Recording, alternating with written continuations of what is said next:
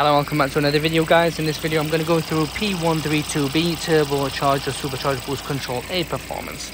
This is the 1 litre for the Ecoboost.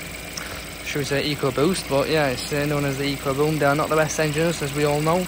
Now it's come up with that. The car is sluggish. It's in limp mode. Well, I wouldn't say fully in limp mode, probably 60-70% limp mode. It does pick up nicely sometimes. Sometimes goes plenty of speed, but in times very sluggish.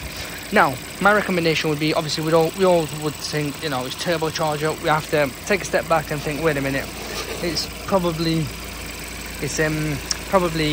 something else. So what I would recommend, if you was going to do this fault code, would first look at the transducer here, because they are knowing for it to go. Something like 30-40 quid. I'd look into this first.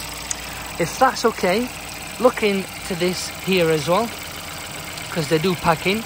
And if that's okay, then move on to the turbo. But I would do a bleed test, an air bleed test. That's what I would recommend, and see if there is a nice flow there or there is blockage, whatnot. I'm sure you'll understand when you get to it.